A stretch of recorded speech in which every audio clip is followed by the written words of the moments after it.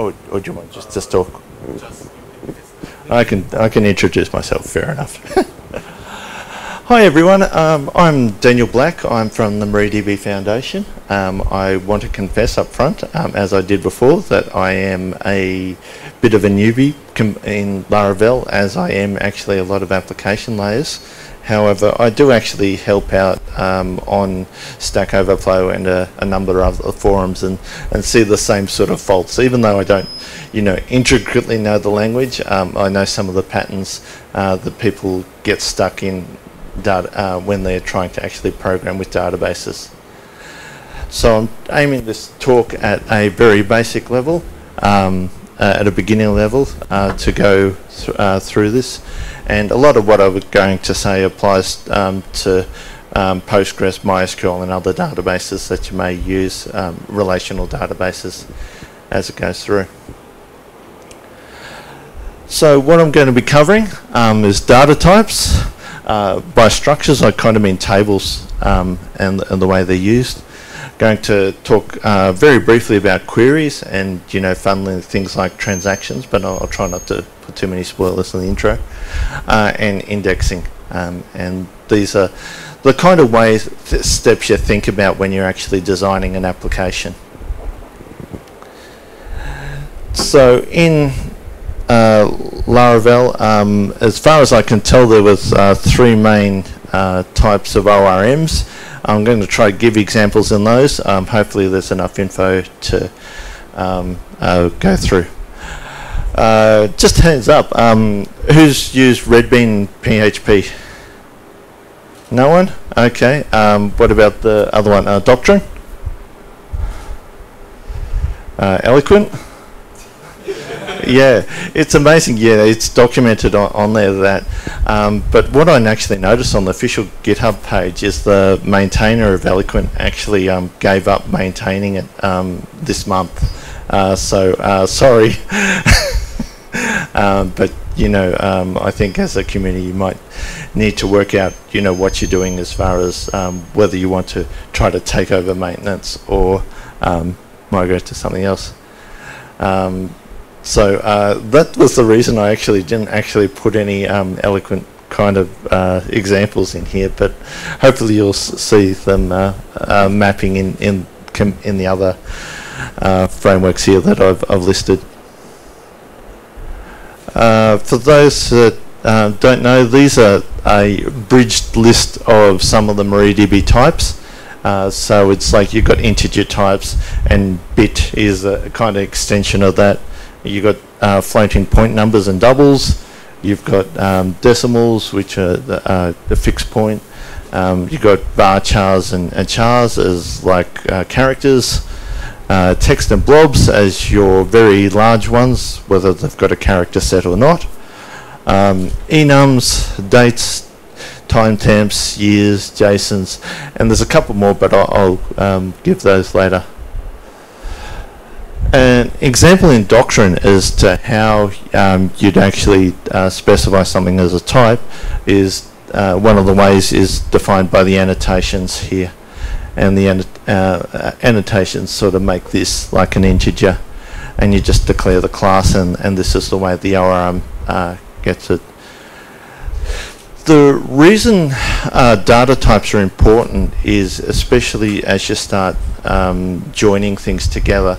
If the data types of your classes are actually different, what happens is the MariaDB underneath needs to fetch the row, and if you've got, like, say, a number in a varchar field, it'll need to fetch it, convert it, and then do the comparison. So this takes away a lot of the performance advantages of the databases.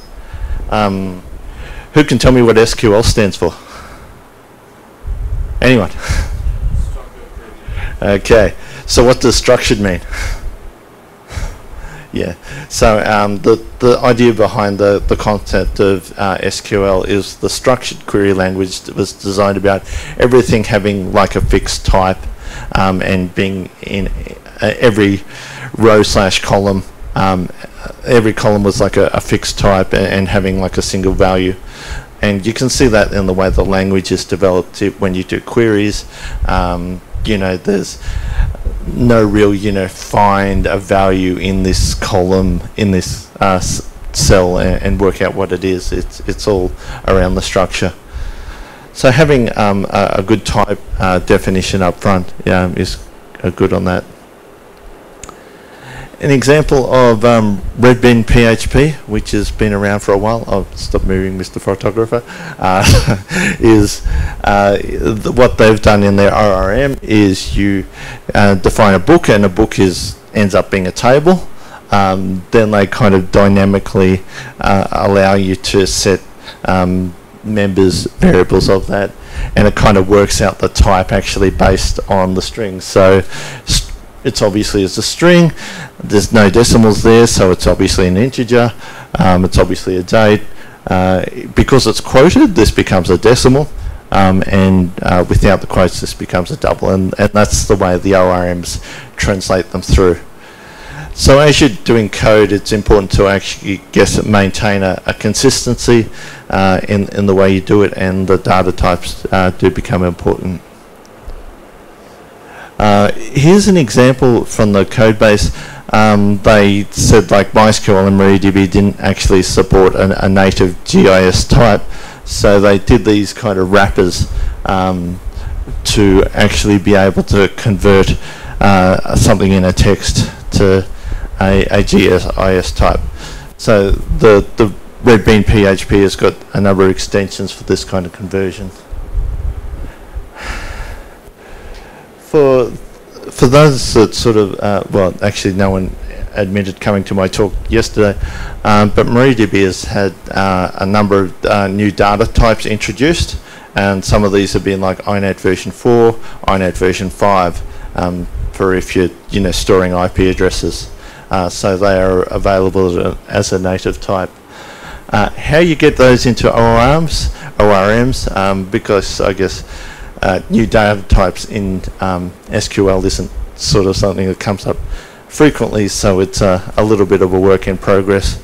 But what I've done here is I've pulled out an example from the doctrine examples, and this is how to actually make an INET version type and INET version 6 type. So a little bit of boilerplate, and all of a sudden you've got this new data type available in your structures. And the same thing, advantage of data types is that the type safety is enforced. So if you try to insert a non-IP version 6 address into the type, you'll get an error, and that's the kind of consistency that the database can enforce on you, rather than trying to write code that sort of says, well, is this an IP version 6 address, insert it. What you can do is you can just insert it and see if there's any errors or warnings, and that way you don't have to write your own type checking code. So data structures, what frequently come across with people having trouble is when they start to use like arrays and JSON types.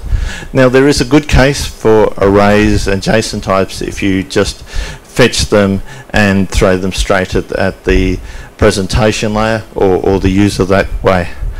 Where it gets a little bit tricky is if you're trying to write an SQL query that says find this kind of object key value pair in a JSON object in a table, and that's the sort of thing that databases don't do particularly well at all. There's ways around it, but trying to actually get an ORM layer to actually implement that is a little complex. Sometimes you're better off doing an extra column out there to say, if the color of a book is important, put that as its own column type, and that way you've got something to search for directly. Strangely enough, the simpler the SQL is written, the better the database can handle it. Though the written handles some pretty hairy stuff. The other thing I want to actually talk about is relations. So when you're doing databases, that you get some tables related to other tables. And this is the way you'd actually do kind of, if you needed a one-to-many relationship, what you'd have is a separate table for that relationship. And as part of that separate table, you'd have the original identifier on the primary key and a multiple values each in their own row. This makes it easy to join up at the end, as I'll show later. But what happens here is this is the way that PHP Bean, if I did my markup correctly, does multiple objects. So here we've got a shop, and here we've got products, and here we've got a kind of product listed. It presents it as an array kind of in PHP, but it's really a separate table. And so this shop has got, say, a vase.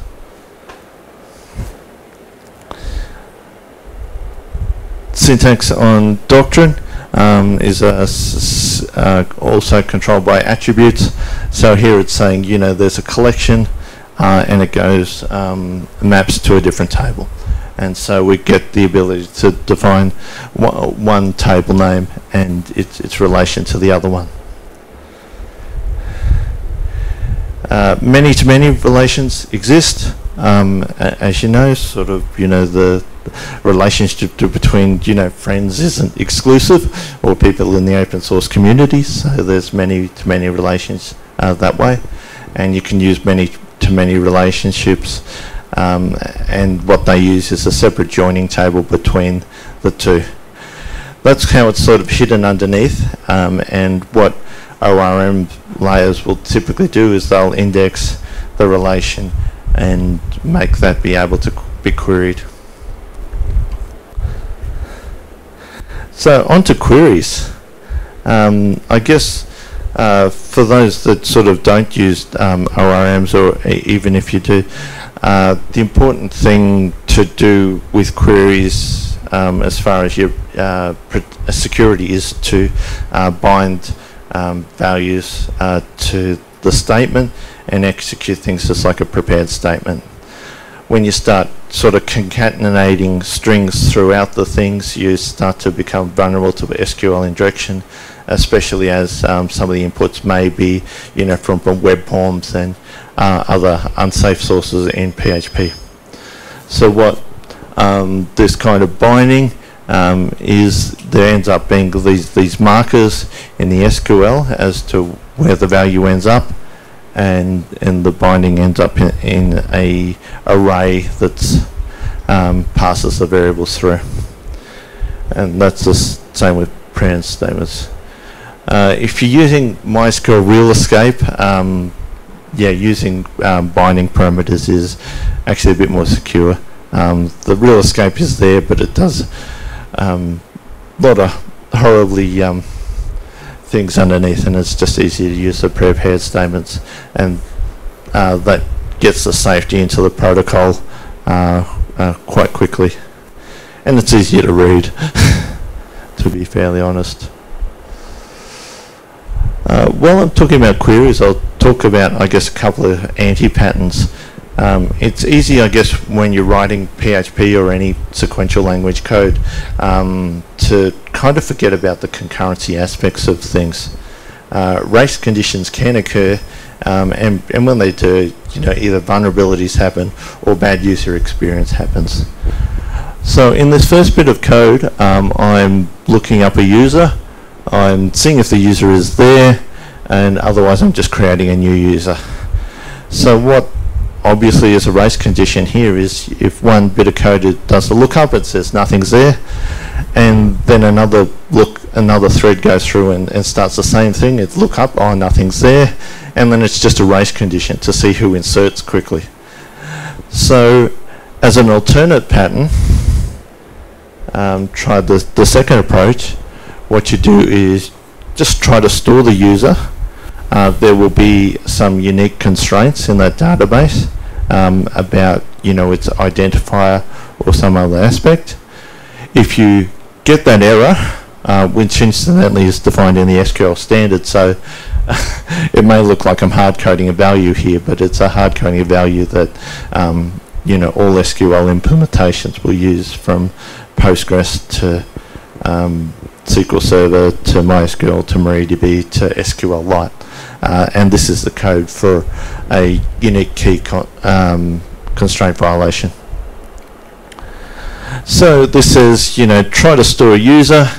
If we failed that, let's just create a new user, Daniel, and that way you've got a race condition that's sort of proof against changes.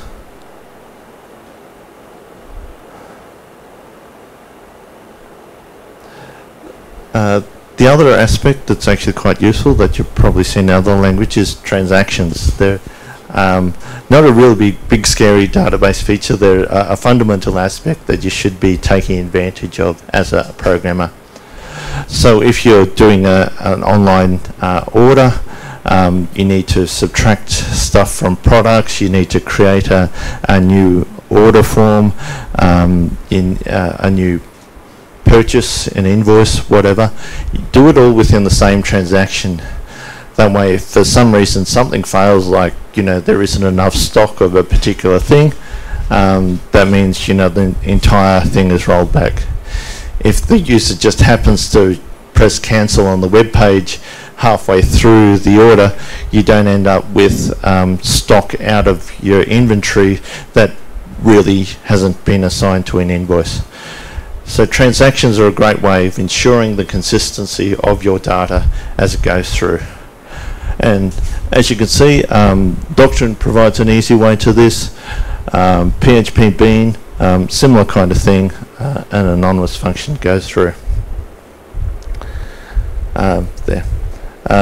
There's also, I believe in the extension list, you can put in another function here that sort of gets called if like an error occurs. So in that kind of thing, you might want to catch and look at the error and sort of see, oh, that invoice is a duplicate. We ran out of stock on this thing. You can actually start to do some very careful handling of things that's actually consistent. And it's also consistent if, you know, 10 people try to, you know, order all your stock at the same time, you can make sure that, you know, only one gets it at the end. There's locking modes when you say fetch a row. If you fetch a row and you know you're going to update it as like the next instruction, select it for update, and that way you'll be granted exclusive access to it. If a bunch of other things are just reading it, well, they'll continue reading it. But, you know, when the update returns, you know you've got exclusive access to change the row until you hit commit, until the transaction commits.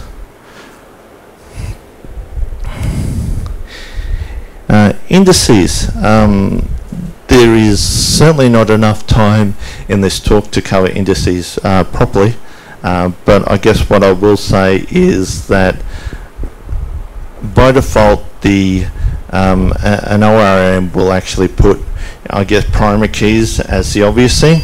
If you've got a foreign key constraint, it'll add an index for those, and those are really dictated by the database. Also, if you do one-to-many relationships, there'll be index on those, but they'll all actually be kind of single column indexes. What frequently you're doing in applications is searching both by two elements. Now, both MariaDB, MySQL and Postgres, I believe, I'm less sure of that, will only use a single index at a time. So it may be the case that one index is good, or another index is good, but it'll still only use one.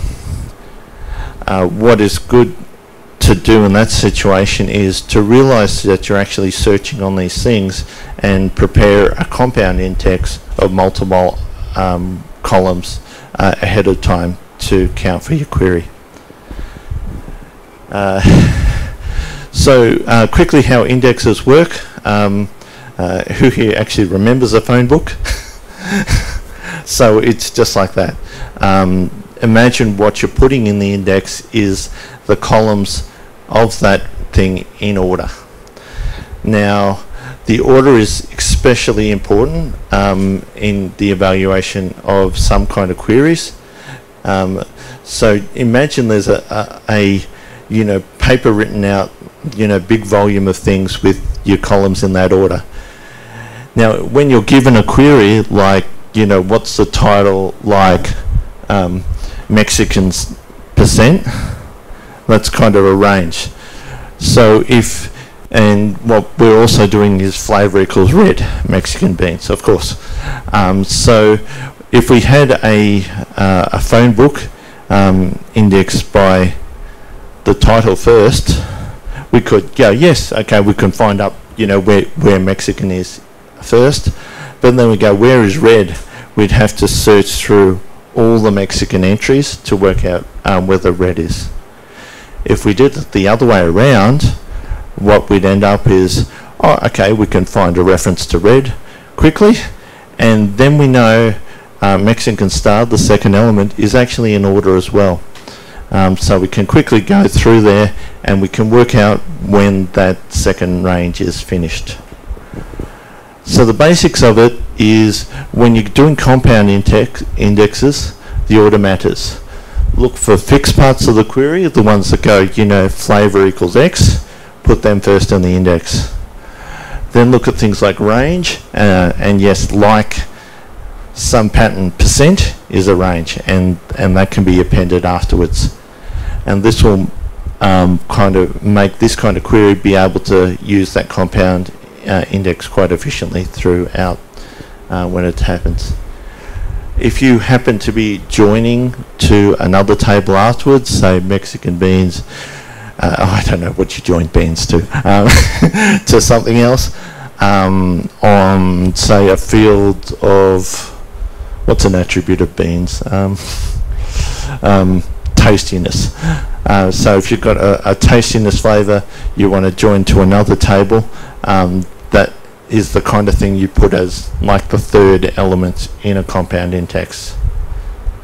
Nice. If you ever get stuck on this as to what indexes you should be using, use Stack Overflow. Put an example of what kind of structure you have, what kind of query you have, even if it's in an ORM4 or that kind of thing. If you've got a way to actually push it out directly as an SQL, some people might be able to read it better and you'll get a better response, but at least people can actually tell you, what indexes should be used. And this will solve, a lot of performance problems that you may have in code bases. Honestly, if there's something good I can do for the environment, while working as a database engineer, is get people to index their code properly, and would probably save millions of tons of CO2 in the world.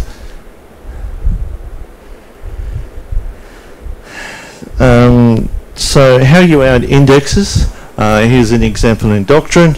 It's another comment, and it specifies 2 columns, and I've just used what I did before, 2 values in order. For Redbean PHP, it's a lot more manual, and this is because it was very dynamic in the way that Redbean made it. You can kind of add columns all you want. So they sort of say, after you've done everything you want in the defining how the structures actually are, you basically do a manual SQL statement, and that's how you add it.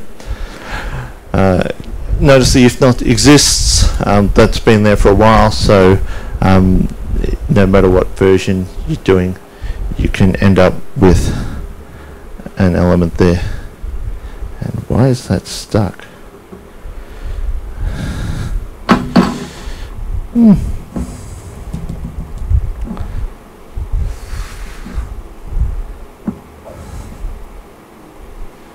I have no idea.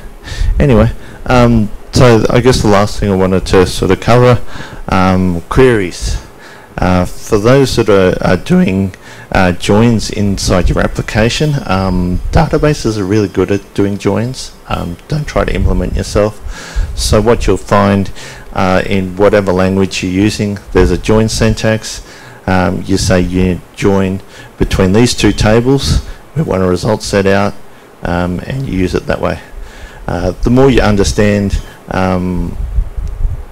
how an SQL can actually help your application, the less code you have to write, and the better the performance will actually be. So was there another aspect needed to cover? No, that was about it. So yep, queries and then indices. So that's all I actually wanted to cover as a basics on indexing and database for the moment. Does anyone have any questions?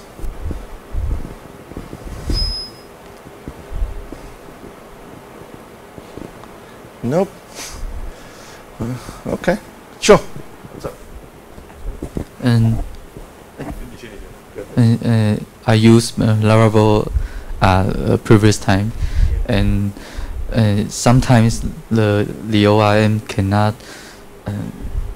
It's not enough to let me use my feature. So I need to use the raw SQL, or sometimes use ORM will be maybe lower performance. So do you prefer to use ORM or just use the raw SQL? Yeah, it sort of really comes down to, you know, what's most maintainable for you. You know, there's an aspect that, yeah, you can, I guess, do the raw SQL and, you know, put a comment as to in your code as to why you do it, and that way at least the next person that comes across it can say, oh, okay, you didn't have a moment of insanity wanting to do raw SQL there.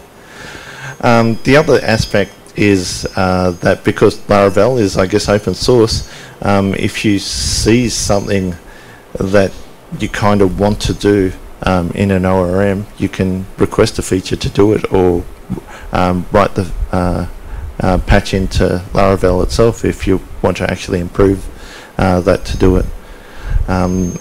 As I did in yesterday's talk, that there's a number of features of MariaDB that are constantly evolving. There's new syntaxes being implemented.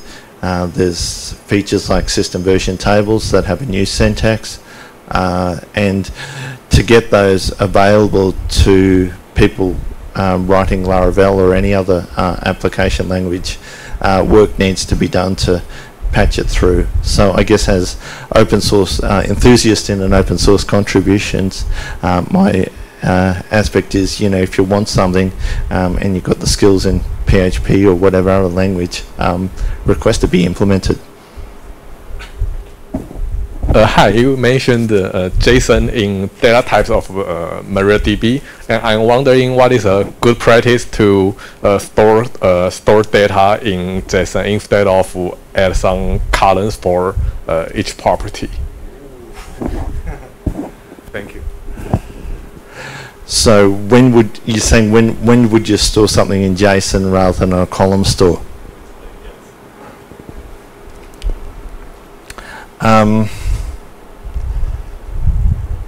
Look at, I guess, your usage patterns. If you're entirely doing like data analytics on the data, maybe it's better in a columnar store.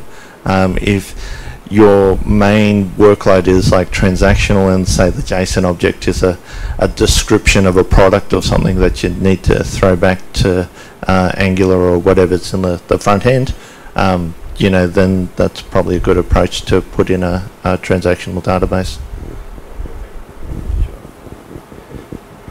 Anything else? I'll be here to close, or my email is daniel@mariadb.org, as I put in the top, the very top. If it showed up. No, I did that in the other talk. But anyway, if you have troubles, the Stack Overflow, email directly, and we'll get going. Thank you all for coming.